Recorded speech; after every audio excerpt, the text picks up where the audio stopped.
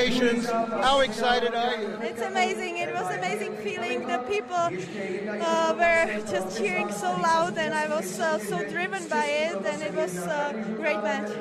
Lucie, at the beginning of the match, it was so tight. I mean, it was tight right through, but especially in that early part of the first set, getting through that, how important was it? It was very important. It was the key who first loses the nervous feeling, and I was improving through the match, and it was very important to win the match.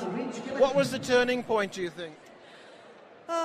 Well, it was in the first set when I broke her and when I got the lead 5-2, and then, yeah, this point. So what actually got you over the line?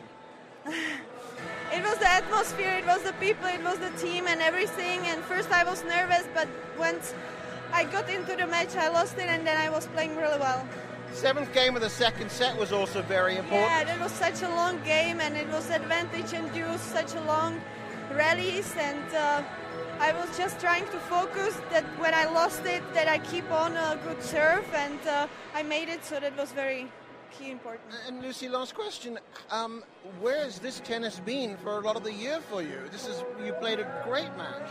Yeah, I think I had a good season. I played so many good matches this year, and I'm really happy about it, and I keep working on myself, and I hope that it will even more, that I will come up with the rankings. Well done. Thank you.